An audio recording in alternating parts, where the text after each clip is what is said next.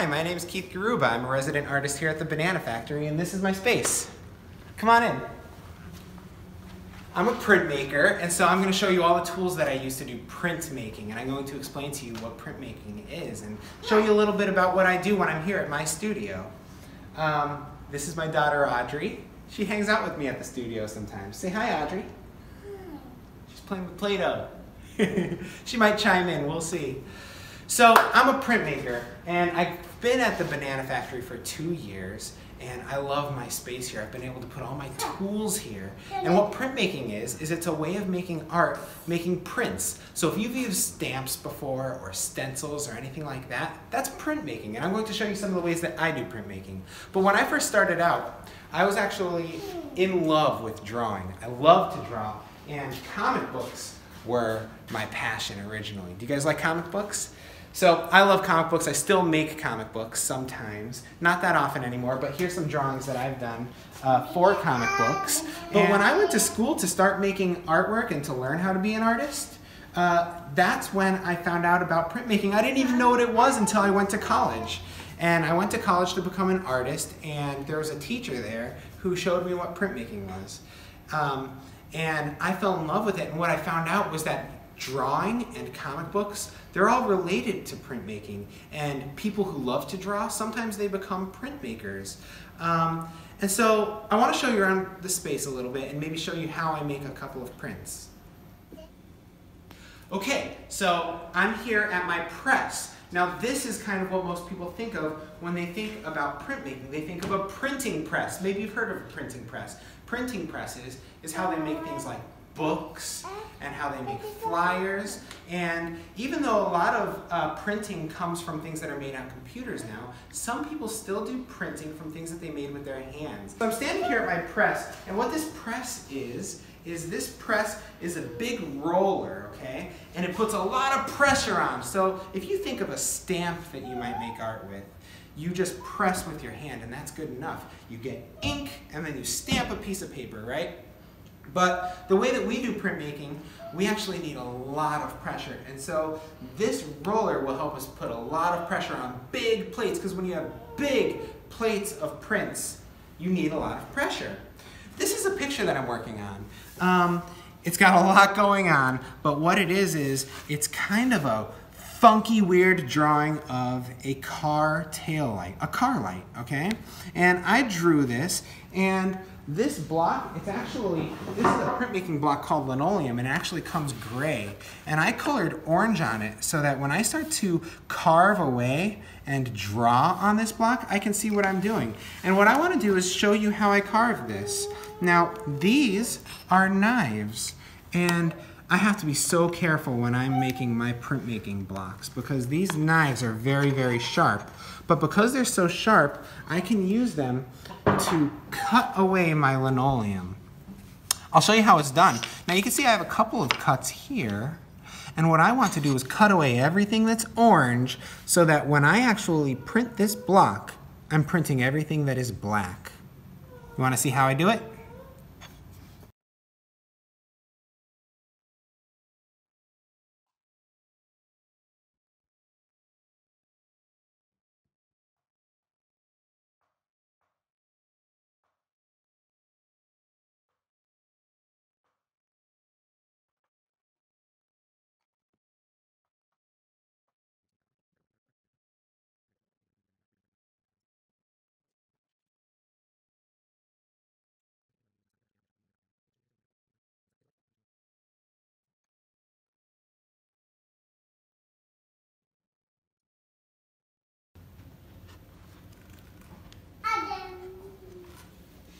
Cool. So that's just a little bit of carving on this block, and you can see to cut out all of this orange, it probably would take me maybe 2 hours, 3 hours to do that.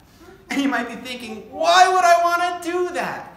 Why wouldn't I just want to make a picture maybe on the computer or just draw the picture? But I would want to make this block because I can make lots of these pictures on paper. Once I have the block, I can print lots of them. I'm about to show you how to do that.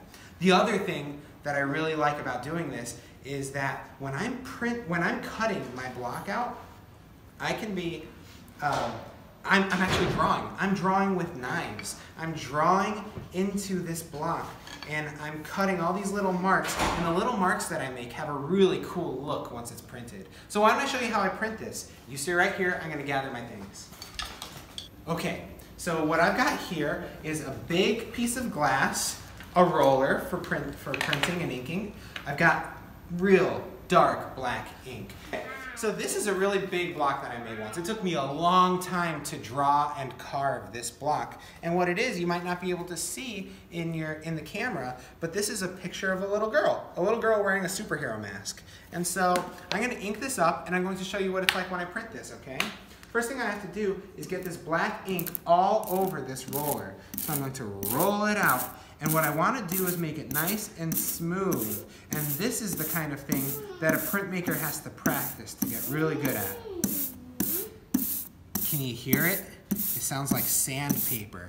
Shh, shh, shh, shh, shh, shh, shh, shh, shh. Oh, that's perfect. And that's exactly how much ink I want. So now I'm going to put it on the block. And you can see it's making my block black. So I'm going to cover this block all in black ink, okay?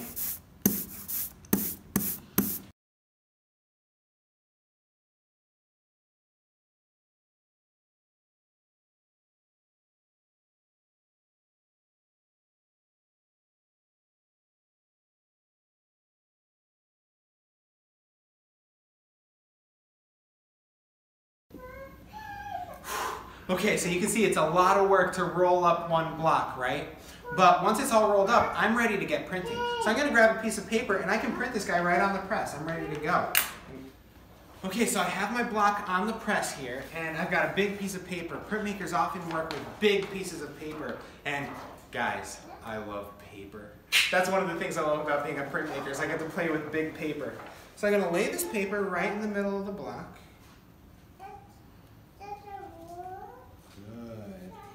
Then I'm going to put my blankets on top. You can hear my daughter playing in the background. And sometimes, that's what it is to be an artist too. Taking care of your babies while you're making your work. Okay, now this press is electric. Some presses have big cranks on them, but this one's electric.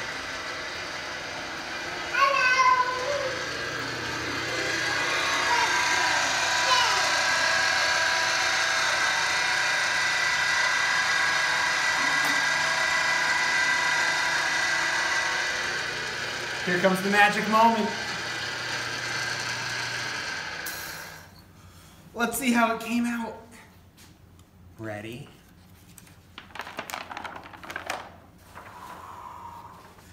Hey, that came out pretty good.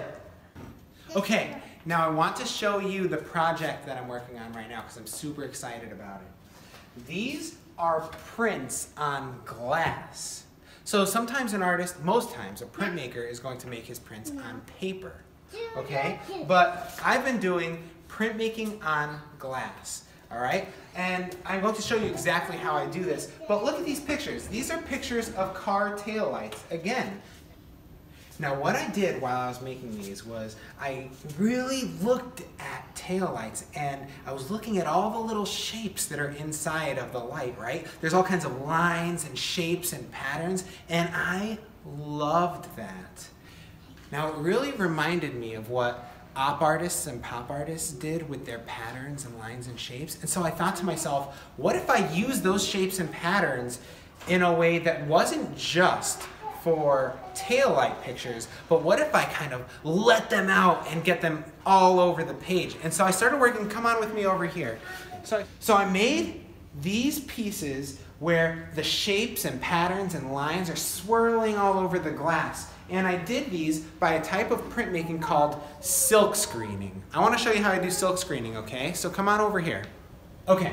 So I'm going to make this print using a silk screen. And a silk screen is just a type of stencil. I don't know if you've ever done stenciling before, but when you do a regular stencil, all you're doing is cutting a shape out of paper or cardboard or something like that, and then spraying paint through or stamping paint through to get your shape onto the paper, right? Well, that's exactly what this is, except this is on fabric. So everything green here is going to block the paint, and everything yellow is going to let the paint through. And that's going to allow us to stencil onto my piece of glass here. So I'm going to show you this. Right? So I mixed my very own colors.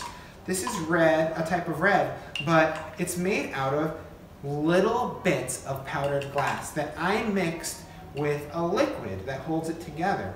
And so I'm going to use this paint right on my screen like this.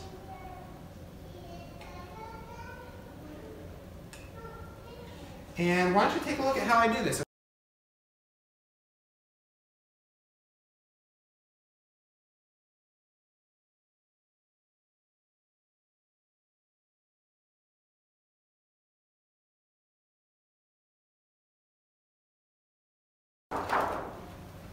Okay, so I just printed this onto a piece of plastic.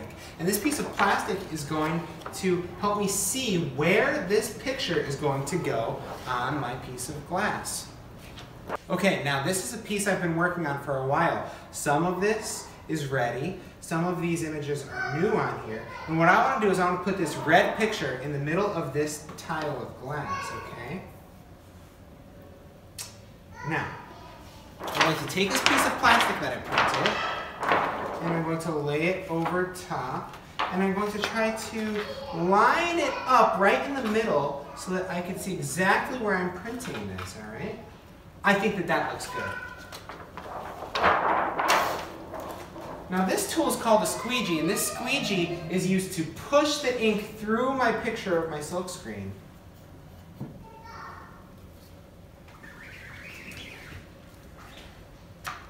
And I'm going to print it twice to make sure the picture comes out really